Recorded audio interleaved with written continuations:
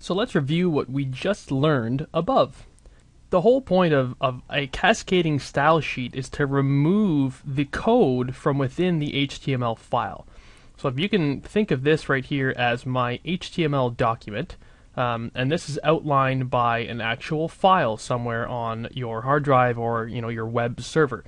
So this is a web page, and maybe at the top it says hello in really big letters, and then below it there's some content, maybe some lists, maybe there is a picture of something, and some more wording.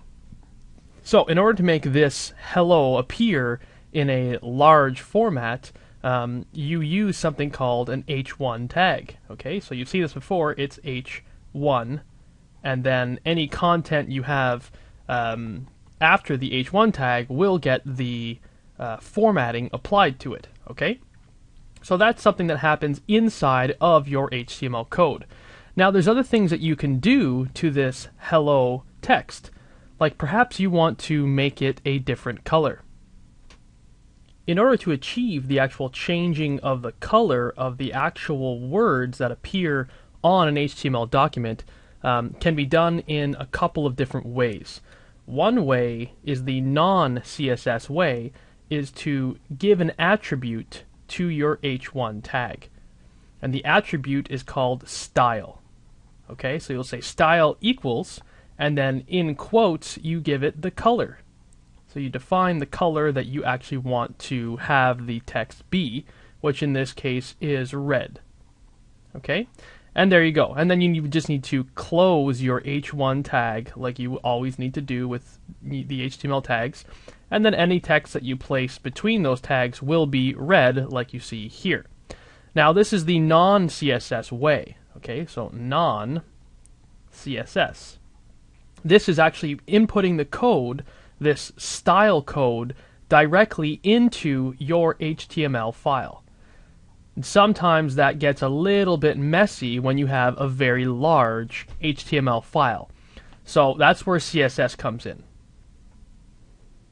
Now what we're going to do is we're going to separate the actual style code from the HTML document. So let's pretend we still have our HTML document, and we still have the contents in there with the big hello, and the image and the text and what have you, and this is your HTML file. Now, instead of having the style code inside of the HTML file, we're going to pull that out and transfer it into its own file. Okay, and this is going to be a .css file. Obviously that stands for Cascading Style Sheet. And within this file, all you'll just write out is just plain text. And for the example that we were talking about before, for changing the color of the header here, all we need to do is specify special instructions to change the H1 tag's properties. Okay, so we define an H1 inside of our CSS file. We open up our curly braces and close, and within we just put the same color or same code that we had before, which was color with the colon and red, and we close the semicolon. So now we have this this code here that defines that with any H1 that appears, we want the color to be red. And what happens is when we link this CSS file into the HTML document via the link tag that I showed you above, we will successfully turn this into a red hello. Piece of cake.